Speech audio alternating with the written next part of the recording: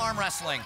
Alan Head referee's got to do a little house cleaning as the $10,000 from both. Absolutely, this is going to allow the Latvian to use the arm strength, and he puts the brakes on Fischer. Alan continues to drive, but you can see that the man from Latvia is trying to edge his way back into this match to gain hand and wrist control. He does so now, and from there he'll move to the back of the pad, try to open up Fischer's bicep and forearm. Fischer goes to the try press, but he has no control in this match, and the finish from Amolins.